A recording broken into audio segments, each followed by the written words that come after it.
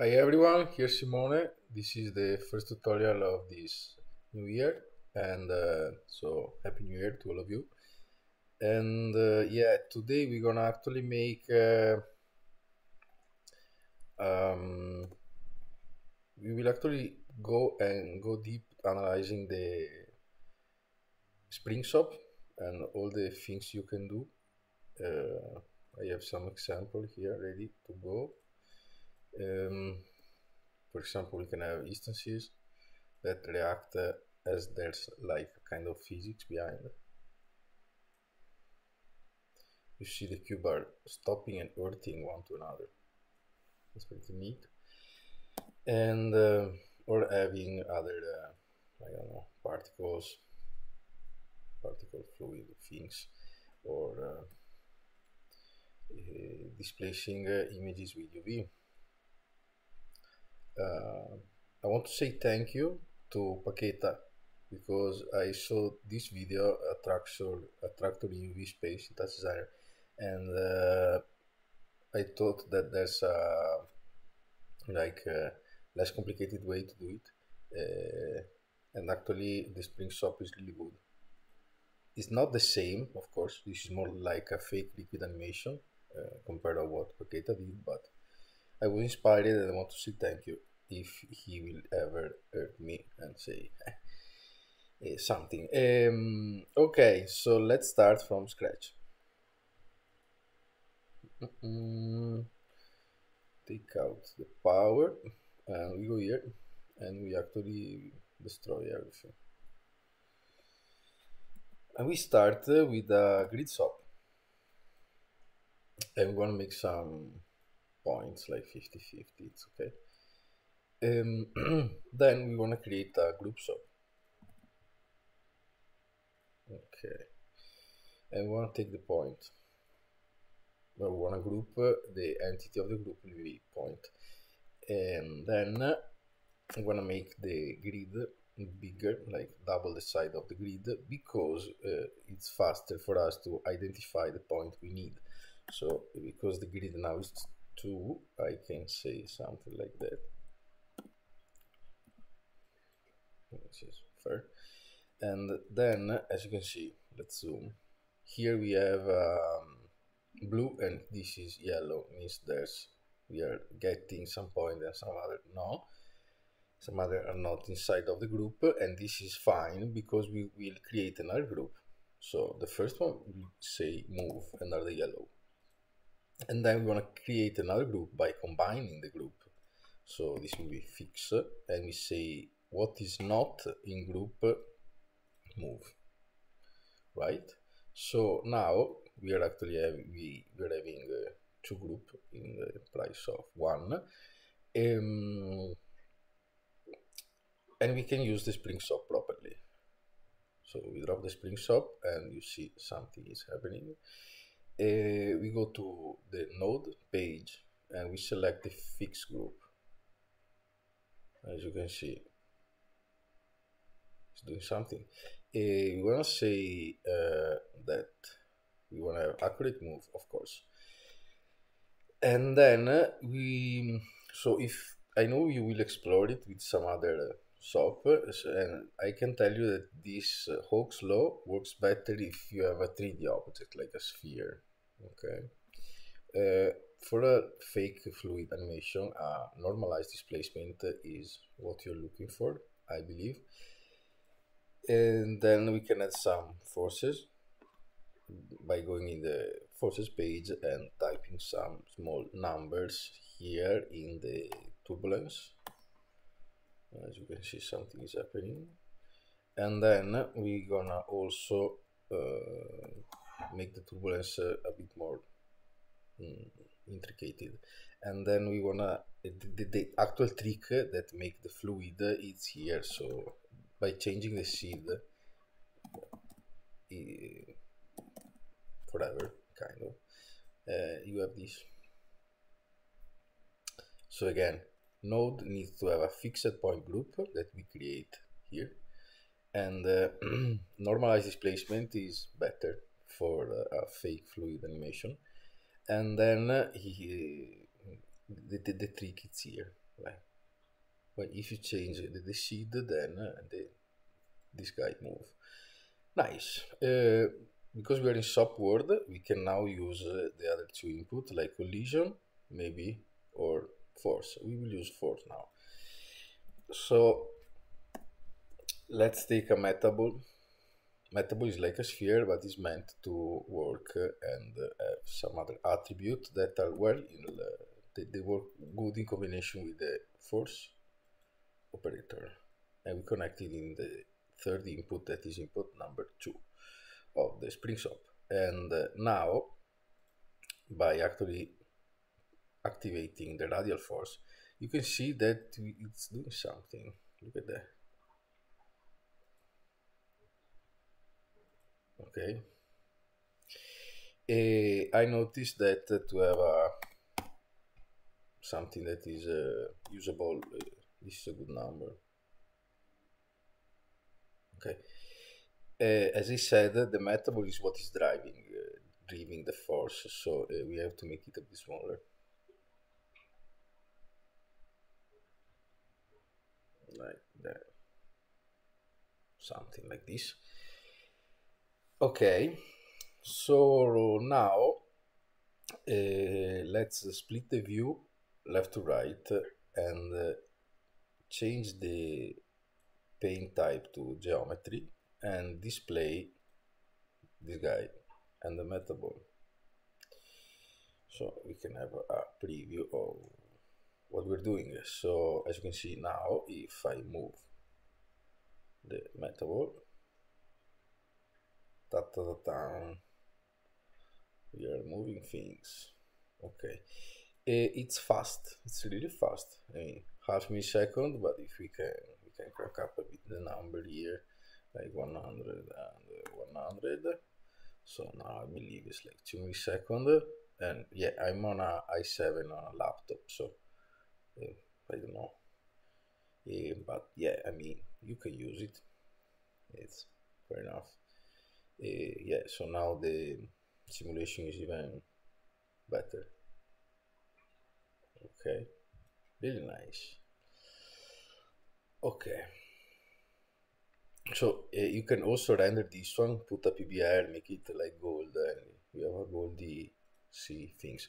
But now we want to actually analyze the data. Okay, how you can analyze the data and then have it like that you can work with that with instances and maybe make of this fake UV that we were speaking. We have to use a component that I made. It's called Unwrapper component. The link is in the video description, and this is the new version actually.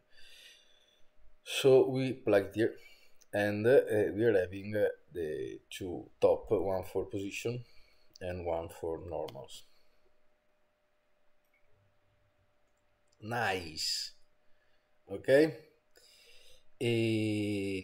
This is already really good, but we have to set up this guy first. So as you remember, this is 2 and we want to have it 1. So because we need to go to 0, 1. Okay, so back. So now it's scaled properly. Change this, change that. So what it remind you? It remind you to a UV coordinate, to some UV coordinate. So it's easy to understand that now we have the 0 point in the middle, okay, and then you go in the other 4 direction. This is actually wrong because we need to go 0 to 1. So we can actually move this 0.5, 0.5, and now the 0 is on the left bottom, and it's what we want, as you can see here. And also we are normalizing the normals. Okay, we have good color. Okay, so let's now test what we are to create here. Just a little look. It's a fake render with a fong. You see there's no light, nothing, so it's a fake render. Fake because we are actually not displaying the image. We have 2 render buffer. The render buffer are, you have to set it up here. yeah, here. And one is putting out the normals and the point position, and the second one the normals. You can define it here in the advanced page of the Fong, word space pause and the space normal. Okay, fair enough. So within a point position, it's UV, okay, but those are fancy UV. Because they have they come from the SpringSop. Okay, so we can just remap. Okay, and an input image, like banana, like this. Okay.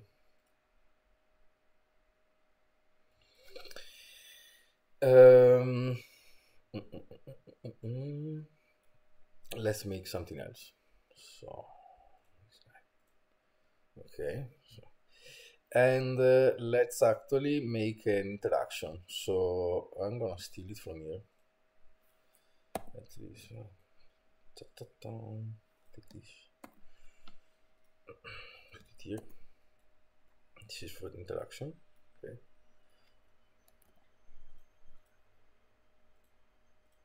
And now we are interacting with nothing because it's doing nothing, but at least it's we have already. And the actually trick here, it's nothing special. It's a circle put above the image. It's where I'm taking the mouse. Okay, the mouse data. Okay, so we copy. This is a select SOP. We bring it here to the metaphor. Okay, and one level above. Here we go. So I'm taking it from the TD devices mouse. So if we just do like this, we take this guy. Okay, we split the view. We drop it here. Ta ta ta ta. Okay, so I'm in the brain of Touch Designer. Sys. TD resources device. You can also have it here. I believe there's a copy. It's a clone. Yeah. So TD resources. And then here we have a bunch of stuff. I don't want to explain now, but there's also the mouse, and those position of the mouse are normalized compared to the resolution and blah blah blah. So they are good value to use, and you don't have to think about it. Derivative already did. So we can now take this guy. We can export chop and export chop. And as you can see now, we are doing things with the force. We can now take, for example, the middle button. Okay, drop it here in the weight, go for Python and multiply this for 3. So each time we actually move, we actually click the middle mouse button, we are having the effect, right? You can also see and have like a preview here of what we are doing in the SpringSop. Okay, if you can see now we are in the top word. Okay, and sometimes we are actually destroying a bit the image too much, so we can avoid that, or maybe just to change this, instead of 3 we put 2 maybe. Yeah. Okay, it's a bit better. But what if you want to have a smoother things or an harder things? For a smoother, we can just put a blur here, and then you will have a softened result. As you can see, also change a bit. Okay, see.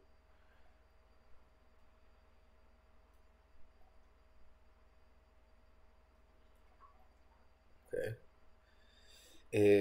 This is by using a blur, or if you want like to have something different, we can just say that we wanna actually take only the two part of this vec4, okay, and so okay, so we have those UV, and they are like a bit of okay, so strange. We can actually add those. Yeah. Okay, something like that. I don't know if it's properly done. I need to check it out. So yeah, we can have a bit more aggressive results with that, as you can see. Okay.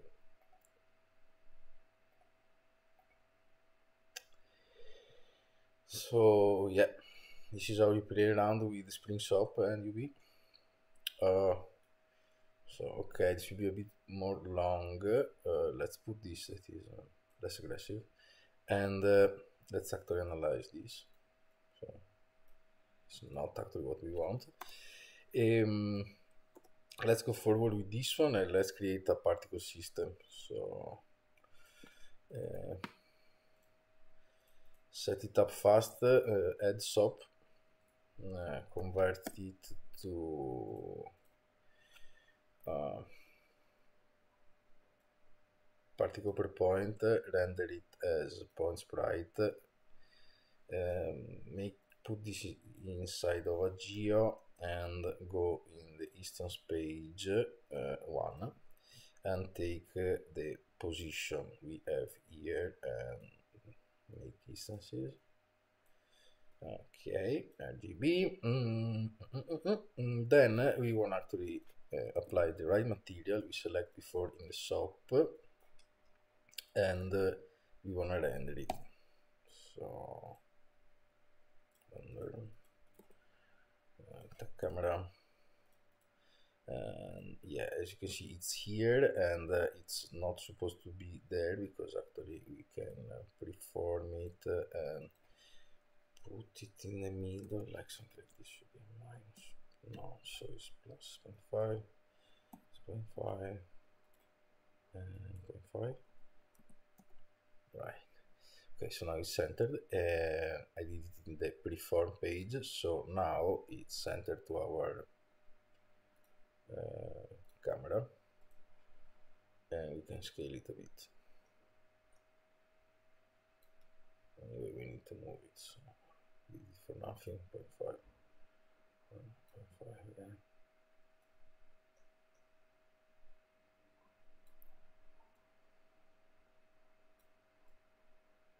Because it's not in a square resolution. Anyway, as you can see here, we create the particle system.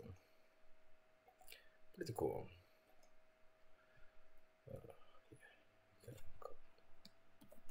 Interact models.